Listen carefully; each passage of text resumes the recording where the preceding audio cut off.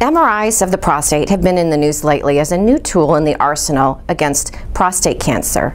I'm Dr. Linda Harrison from Diagnostic Imaging Centers, and today I'm going to spend a little time talking about MRI prostate, who should have it, and how exactly it's done. So if we talk about prostate cancer, it's a common disease. 1 in 7 men will be affected by prostate cancer in their lifetime. But prostate cancer is a little bit different. There are some prostate cancers that are not going to harm the patient. You can have prostate cancer, live with it for many years, and it will never spread, never cause problems to the patient. There are other prostate cancers, though, that can be deadly, can spread, and can cause significant problems for the patient. Our job and what we're trying to do is trying to distinguish those prostate cancers that may threaten your life. Those are the ones we want to find. Screening for prostate cancer for years has been done by a couple of methods.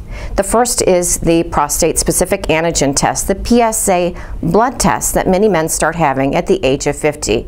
And again, we do advocate having screening with that PSA test starting at the age of 50 or earlier, depending on your family history. They correlate that prostate, that blood test, with a physical exam where they actually try to examine the prostate, the surface of the prostate, with a physical exam, the digital rectal exam.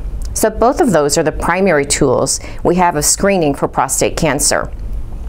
If you have an elevated PSA, if that blood test comes back abnormal, the next thing that might be done is a prostate biopsy. These are generally done by a urologist using ultrasound as a guide, and they're basically blind biopsies. So they're just biopsying the prostate randomly, looking for evidence of prostate cancer.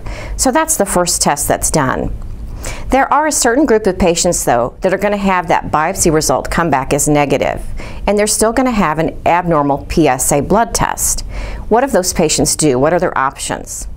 The options are you can re-biopsy the prostate just as you did before, again using that ultrasound technique where they basically sample the entire prostate in different sextants, six prostate biopsies usually on each side.